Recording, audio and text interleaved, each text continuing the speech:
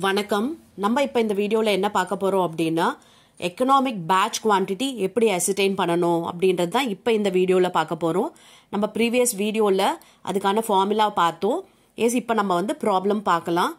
Economic batch quantity கண்டுபிடிக்கிறதுக்கான formula, அதாவது root of 2US divided by C. Okay, யூன்றது என்ன அப்படின்னு பார்த்தீங்கன்னா யூசேஜ் பர் ஆனம், இல்லைனா units produce per annum, units demanded per annum. Okay, இது மூணுத்துல எது வேணாலும். அண்ட் எஸ்ன்றது என்ன அப்படின்னா setup and processing cost per batch. ஓகேவா, அதாவது processing cost and setup cost ஒரு பேட்ச்க்கு என்ன அப்படின்றது தான் எஸ்ன்றது. And carrying cost per unit per ஆனம்ன்றது C. ஓகேவா, இது மூணு இன்ஃபர்மேஷன் நமக்கு ப்ராப்ளம்லேயே இருக்கும். ஜஸ்ட் நம்ம அந்த ஃபார்முலாவில் சப்ஸ்டியூட் பண்ணி நம்ம கால்குலேட் பண்ண வேண்டியது தான் EBQ. எஸ், இப்போ இதுலேயே வந்து இன்னொரு மாடல் இருக்குது.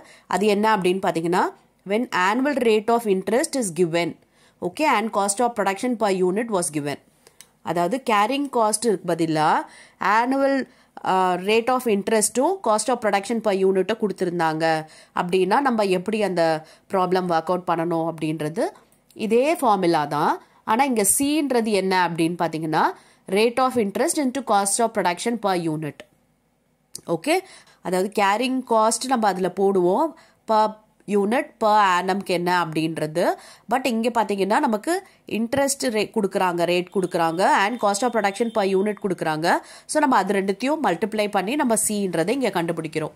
ஓகேவா, எஸ், இப்போ நம்ம ப்ராப்ளம் பார்க்கலாம். Miss better tools limited has an order to supply 48,000 special tools per annum. Okay, எவ்வளோ டிமாண்ட் வந்திருக்கு அப்படின்னா 48,000 வந்து ஆர்டர் வந்திருக்கு உங்களுக்கு per annum. The setting up cost of tools per run is rupees 648. Okay, setting up cost வந்து ஒரு ரன்னுக்கு எவ்வளவுனா 648. It is estimated that it cost 10 paise as inventory holding cost per tool per month. Okay, per டூலுக்கு எவ்வளவு அப்படின்னு பார்த்தீங்கன்னா 10 paise. And அது பார்த்தீங்கன்னா 1 மந்த்துக்கு தான் வந்து 10 பைசே. அப்போ நம்ம வந்து இது எப்படி போடுவோம் அப்படின்னா carrying cost per unit per ஆனம்க்கு போடணும். அப்போ இதை நம்ம வந்து மந்த்துக்கு கொடுத்துருக்க இன்ஃபர்மேஷனை ஆனம்க்கு கன்வெர்ட் பண்ணிக்கணும். What should be the optimum run size for tools manufacturing. Okay, இப்போ நம்ம வந்து EBQ கால்குலேட் பண்ண போகிறோம். எஸ், நமக்கு ஃபார்முலா என்னன்றது தெரியும். ஃபஸ்ட்டு நமக்கு யூனா என்னது, நமக்கு வந்து யூனிட்ஸ் டிமாண்டட் இங்கே கேட்டிருக்கிறது வந்து 48,000 வந்து கேட்டிருக்காங்க. And setting up and processing காஸ்ட்ன்றது தான் எஸ். அது இங்கே எவ்வளவு அப்படின்னு பார்த்தீங்கன்னா 648 கொடுத்துருக்காங்க. அதுக்கப்புறம் carrying cost per unit per annum நம்ம வந்து கால்குலேட் பண்ணோம். இது 10, இது வந்து பர் மந்த்துக்கு. ஸோ நம்ம இதை ஆனம்க்கு கன்வெர்ட் பண்ணணும். எஸ், இது நம்ம போடலாமா. யூ பார்த்தீங்கன்னா 48,000 அண்ட் எஸ் பார்த்தீங்கன்னா 648 கொடுத்துருக்காங்க. அண்ட் நெக்ஸ்ட்டு கேரிங் காஸ்ட் பார்த்தீங்கன்னா 10 பைசே பர் யூனிட், அது ஓகே. அண்ட் பர் மந்த்துக்கு கொடுத்ததுனால இன்டூ 12 பண்ணுறோம். அப்போ நமக்கு என்னென்னா கேரிங் காஸ்ட் பர் ஆனம்க்கு 1.2. ஓகே, இப்போ நம்ம இந்த ஃபார்முலாவில் சப்ஸ்டியூட் பண்ண போகிறோம். ஓகே, யூன்றது 48,000 பாருங்கள். அண்ட் எஸ்ன்றது 648 போட்டாச்சு. அண்ட் சின்றது 1.2. ஓகே, இதை வந்து நம்ம சால்வ் பண்ணோம் அப்படின்னா நமக்கு வந்து என்ன வருது அப்படின்னு பார்த்தீங்கன்னா 5,18,40,000 வருது. அது ஸ்கொயர் ரூட் போட்டோம் அப்படின்னா 7,200 யூனிட்ஸ். இதுதான் EBQ, எக்கனாமிக் பேட்ச் குவான்டிட்டி. ஓகேவா, புரிஞ்சது இல்லையா உங்களுக்கு? ஜஸ்ட் எல்லா இன்ஃபர்மேஷனுமே ப்ராப்ளமில் கொடுத்துருவாங்க. நம்ம இந்த ஃபார்முலாவில் மட்டும் சப்ஸ்டியூட் பண்ணி நம்ம கால்குலேட் பண்ண வேண்டியது தான். ஓகே, இப்போ நெக்ஸ்ட்டு ஒரு ப்ராப்ளம் பார்க்கலாம். பாருங்க, calculate EBQ from the following information. Annual demand வந்து rupees 32,000. ஓகே, இது annual demandன்றது 32,000. setting up cost rupees 120. அப்புறம் cost of production per unit rupees 16. rate of interest 12% per annum. நம்ம இன்னொரு ஃபார்முலா பார்த்தோம் இல்லையா, அதாவது கேரிங் காஸ்ட்க்கு வந்து rate of interest into production cost அப்படின்னு சொல்லிட்டு பார்த்தோம் இல்லையா, அந்த ஃபார்முலாவை யூஸ் பண்ணி இங்கே வந்து நம்ம EBQ கால்குலேட் பண்ண போகிறோம்.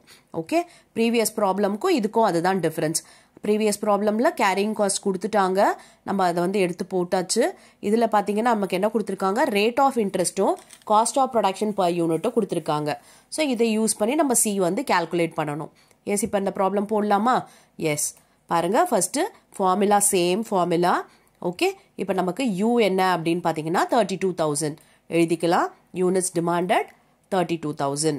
அதுக்கப்புறம் செட்டிங் அப் காஸ்ட்ன்றது எஸ், அது எவ்வளவு அப்படின்னு பார்த்தீங்கன்னா எஸ் 120. ஓகே, பர் பேட்ச் எவ்வளவு அப்படின்னா 120. ஆக்சுவலி இங்கே பார்த்தீங்கன்னா பர் பேட்ச்கான்னு கொடுக்காததுனால நம்ம அசியூம் பண்ணிக்கிறோம் இது ஒரு பர் பேட்ச்க்குன்னு செட்டிங் அப் காஸ்ட் தான் அப்படின்னு சொல்லிட்டு. Okay, S. நெக்ஸ்ட் பாருங்க, காஸ்ட் ஆஃப் ப்ரொடக்ஷன் வந்து பர் யூனிட் கொடுத்துட்டாங்க, ரேட் ஆஃப் இன்ட்ரெஸ்ட் 12% கொடுத்துட்டாங்க. இப்போ நம்ம கேரிங் காஸ்ட் வந்து கண்டுபிடிக்கிறதுக்கு rate of interest into cost of production per unit போடணும். ரேட் ஆஃப் இன்ட்ரெஸ்ட் எவ்வளவு? 12%. 12% நம்ம எப்படி எழுதிக்கலாம்? 0.12ன்னு எழுதிக்கலாம். ஓகே, அதுக்கப்புறம் cost of production per unit பார்த்தீங்கன்னா ப்ராப்ளம்லேயே ஸ்டேட் பண்ணிட்டாங்க 16ன்ட்டு. ஸோ நம்ம இது ரெண்டுத்தையும் மல்டிப்ளை பண்ண வேண்டியது தான். பாருங்கள், 0.12 இன்டூ 16 போட்டோன்னா நமக்கு ₹1.92 கிடைக்குது. இதுதான் நமக்கு சி. இப்போ நம்ம இந்த ஃபார்முலாவில் சப்ஸ்டியூட் பண்ணலாமா? எஸ், பாருங்கள், யூன்றது 32,000 அண்ட் எஸ்ன்றது 120 அண்ட் சின்றது 1.92 போட்டாச்சு.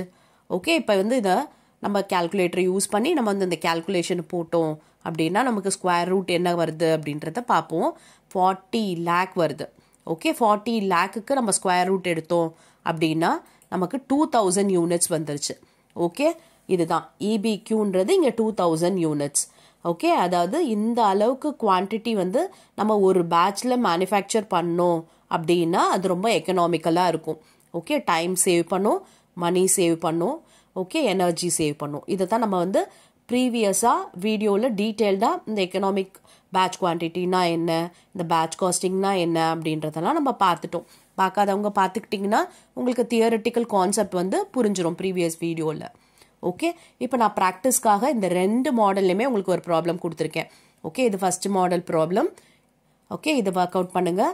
அண்ட் இது பார்த்தீங்கன்னா செகண்ட் மாடல் ப்ராப்ளம். இந்த 2 ப்ராப்ளமாக ஒர்க் அவுட் பண்ணுங்கள் அண்ட் கமெண்ட்டில் வந்து ஆன்சர் பண்ணுங்கள். I'll check your answer.